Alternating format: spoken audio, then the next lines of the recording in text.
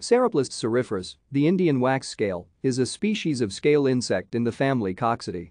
It is native to southern Asia and has spread to many other parts of the world.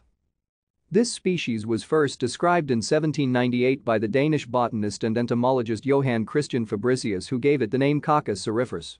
The type specimen came from India, probably occurring on Matenissima marginata. However, for nearly 200 years the authorship was wrongly attributed to Anderson. The insect was later transferred to the genus Ceroplastes, becoming Ceroplastes ceriferus.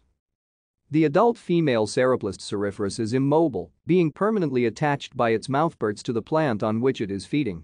The body is hidden under a roughly convex, circular or oval covering of wax which it has secreted. This is white in nymphs and young adults and becomes pinkish in older individuals. Adults have a forward-pointing waxy horn, and there are waxy filaments projecting from the margin of the scale, giving the insect a daisy flower-like appearance. Thank you for watching. Like and subscribe if you would like to view more of our videos. Have a nice day.